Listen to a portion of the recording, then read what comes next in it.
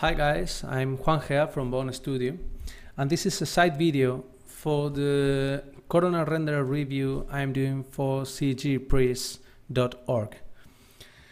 I wanted to show you here a bit of interactive view for Corona render, interactive rendering, and the power of Corona scatter. So bear in mind, this is not a tutorial. I just want to show you a few things. So we have this terrain. We want to populate it with trees, and we want to create a circle of rocks here. And I have this here to show you how much RAM is my system using. So let me enable Corona Interactive. Here we have it. Bear in mind that it takes a while to start up, to fire up, because we are using USD cache.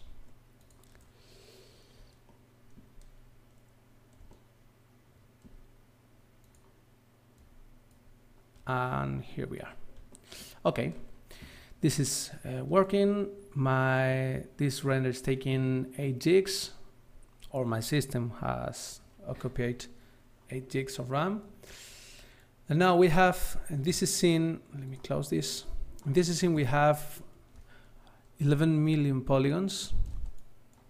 And this is because the rocks and because the trees, because the plane is low poly. And let's go to populate the rocks. I have prepared a texture to populate the rocks in my terrain. Okay, so I have the rocks here, I have the texture here, and I have avoid collision active. Okay, let's pick the terrain, and here we have the terrain. The rocks are distributed, and now we can see the rocks here. Can go near the rocks. We can see the rocks are being distributed based on the texture. Great. And look at my RAM. It jumped a bit, but just a bit. If we see the stats, we have 295 million polygons being rendered here in real time, and we are being able to move the camera in this scene without too much trouble. Okay, let's go to distribute the trees. I have another Corona scatter here, and I have a scatter count of 10, just to begin with 10 trees, and I have my mask. I prepared also a mask to define where I want trees and where I don't want trees. So I don't want trees in the middle of the road or over the rocks. So let me close this. Let's distribute these 10 trees.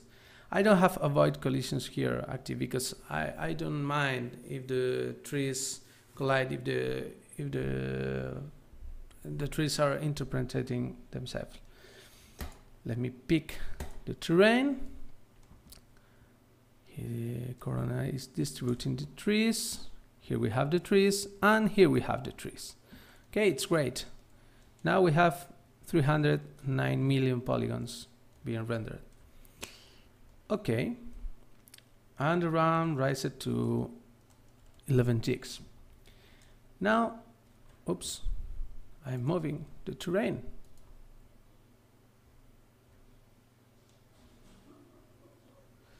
Move. Okay, now let me pick Corona scatter and multiply this by, let's say, 500. Here we have the trees, and here we have the trees.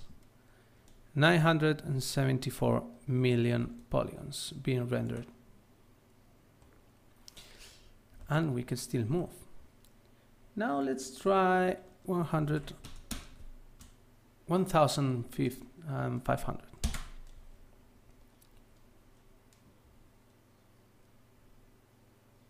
Takes a while. 2,331 million polygons being rendered. And my RAM, it got lower.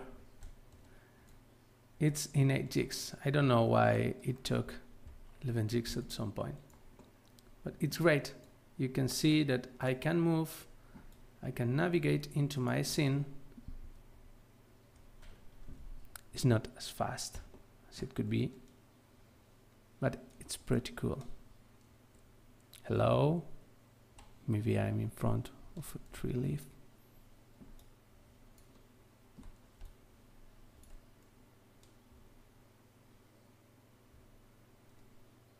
I don't understand. No, I don't understand what happened, but I can see my forest from the floor. Maybe something with the geometry or with the UHD cache. Great, here we are. Let me stop the render. We are going to enable path tracing, just path tracing, and start interactive again. Takes a while.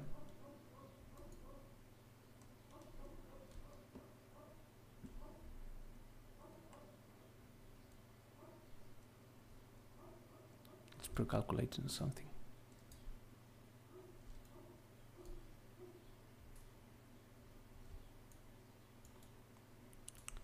In path tracing, it is faster to react.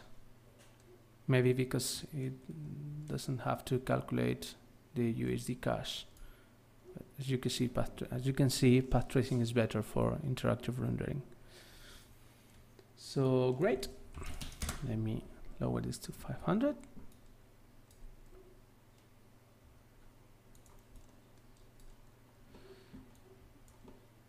And we have our forest. Hope you like it.